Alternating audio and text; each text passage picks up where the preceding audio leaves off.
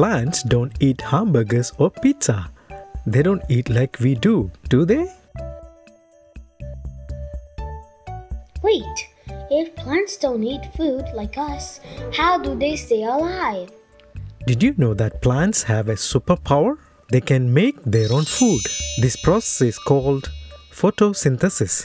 Plants make their own food using sunlight from the sky, water from the ground, and a special gas called carbon dioxide from the air.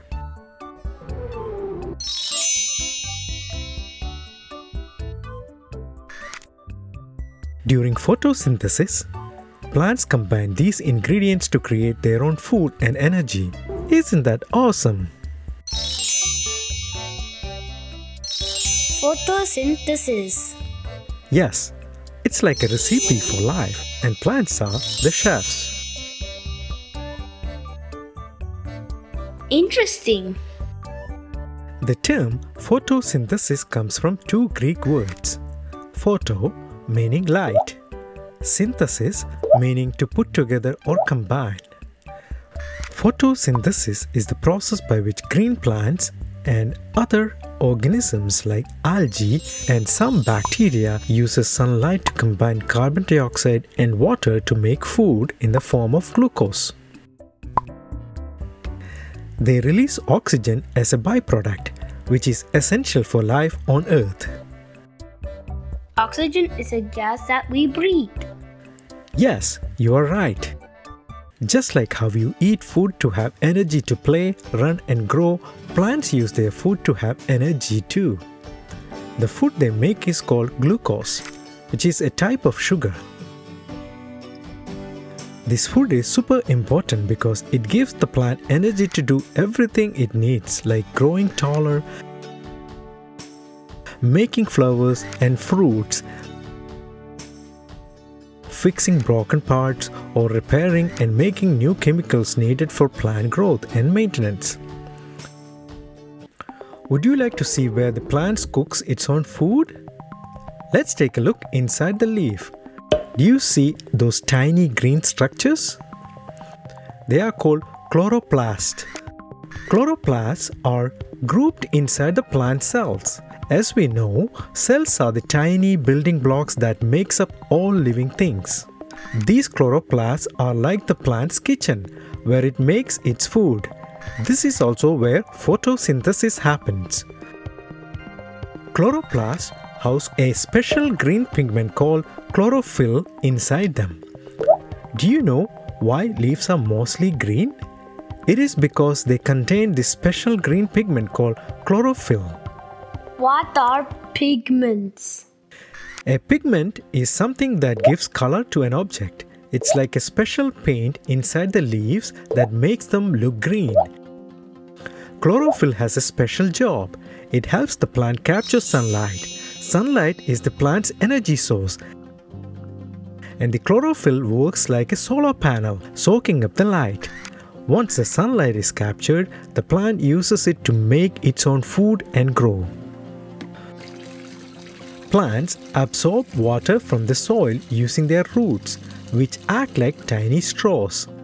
The roots not only collect water but also gather nutrients dissolved in water.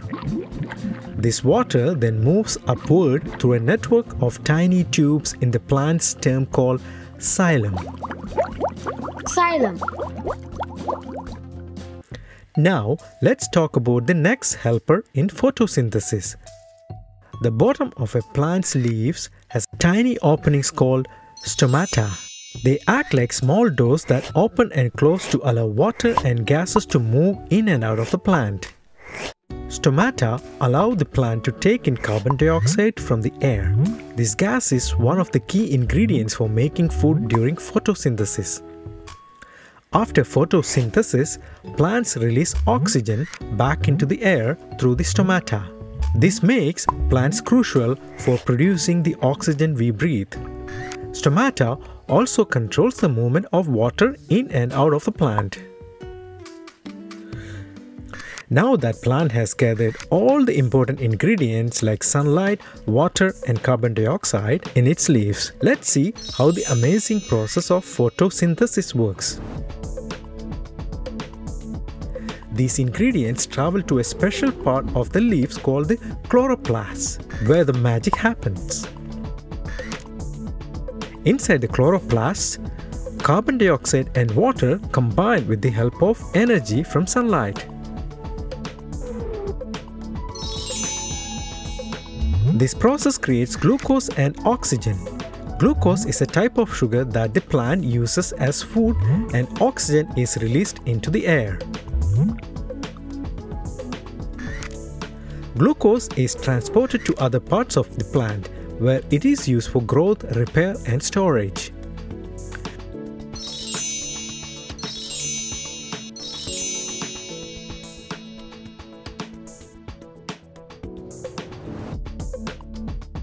While plants are the most familiar, there are other amazing photosynthetic organisms that play a big role in supporting life on Earth.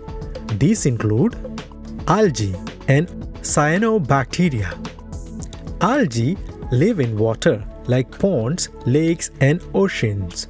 They can be very tiny like little specks or big like seaweed.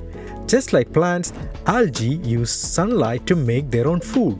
Cyanobacteria are tiny single-cell organisms that live in water and even in extreme environments like hot springs. They are one of the oldest photosynthetic organisms on Earth and helped create the oxygen-rich atmosphere we breathe today. Photosynthesis helps in many amazing ways. Oxygen production. Plants make oxygen during photosynthesis and release it into the air. We need oxygen to breathe and stay alive, and so do most animals. Making food and energy for life. Plants are the starting point for all food on Earth because they make their own food through photosynthesis. So plants are also called producers.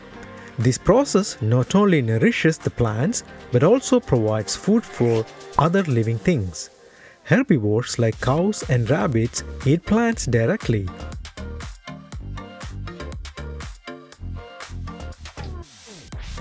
While carnivores like lions eat animals that feed on plants. This flow of energy, starting with plants, forms the foundation of the food chain, ensuring that all living things have the nourishment they need to survive. Cleaning and balancing the air. Humans and many animals need oxygen to breathe, and we release carbon dioxide when we exhale.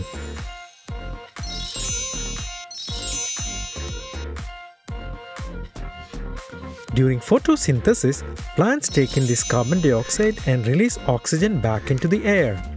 This process not only keeps the air clean but also helps prevent too much carbon dioxide from making the earth too warm.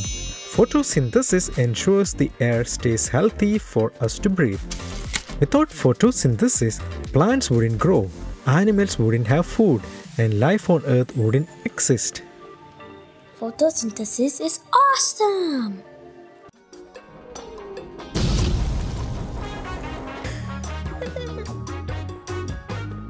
Please subscribe.